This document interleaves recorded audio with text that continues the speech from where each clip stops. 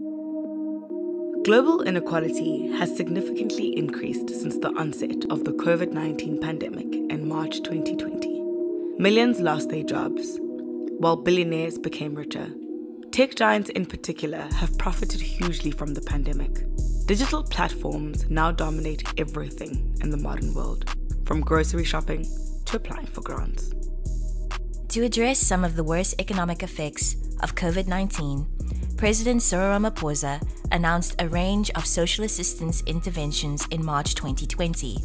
This includes the 350 Rand per month COVID-19 Social Relief of Distress (SRD) grant. In a time of crisis, South Africa's social grant system became even more important. More than 11 million South Africans depended on social grants for survival before the pandemic, and this increased upon the government's introduction of the SRD grant. The grant caters to unemployed South Africans between the age of 18 to 59 who received no prior assistance from the state. Thousands of people queued outside South African Social Security Agency SASSA offices across the country. However, capacity constraints and social distancing requirements led SASSA to seek out a digital application system. The COVID-19 SRD grant is a vital social initiative.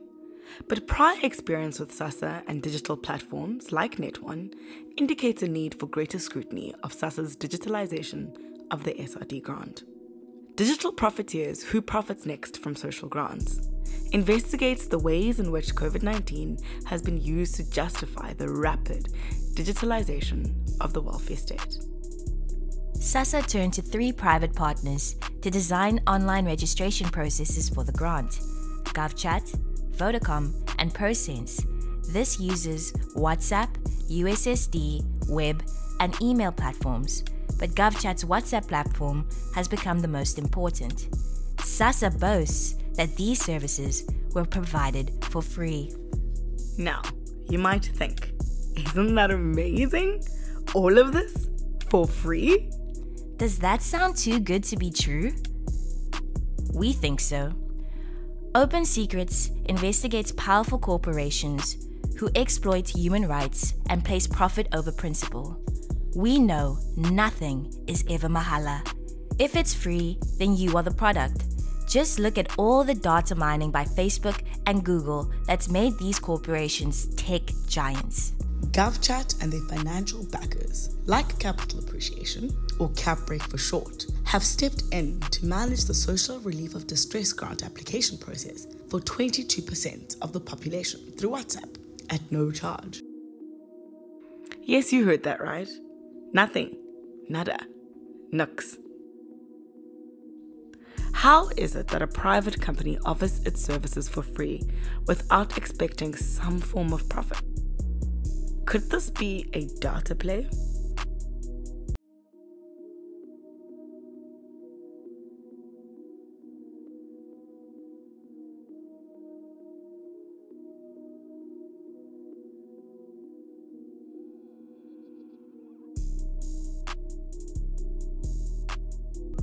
Digital profiteers, large and small, are competing over a prize: your data. We call this a data play. The new frontier of capitalism is data profiteering. Private companies seek to access as much personal data from as many people as possible and to monetize that data.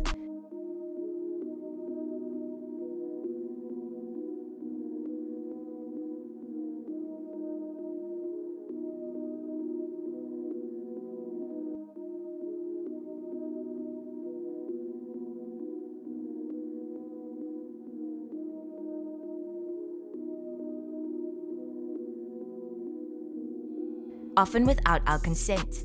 They exploit private information to generate massive profits while claiming it is all free.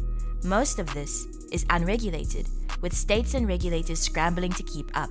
It is important that digitalization of public services should not enrich digital profiteers at the expense of data privacy rights. Privacy rights are human rights. Social grant recipients have no choice but to hand over personal data to private corporations to access an essential state service. They are forced to submit themselves to greater surveillance to receive a grant they qualify for, opening the door for extensive surveillance by both the state and private actors. We have seen the dangers of these systems in the past in South Africa, where companies like Net1 and CPS abuse their control of the grant system. Other countries that have digitalized social welfare have faced the same consequences. So, it's all bad and we're doomed? Not exactly. Our investigation into GovChat and digital profiteers has led us to recommend the following to secure our privacy rights. 1.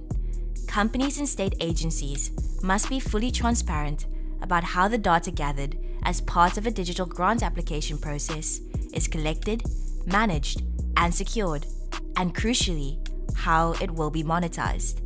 2. Digital and technological advancements provide significant possibilities and improvements to service, but these advantages are not guaranteed. Reducing data costs and ensuring all languages are accommodated is vital for this. Digital Profiteers, Who Profits Next from Social Grants is an open secrets investigation by Michael Marchant, Abby May, Dr. Aaron Torkelson, and Zen Mate. We have submitted the investigative report to the Protection of Public Information Commission. To the digital profiteers out there, we will be watching. Pansy with the data play.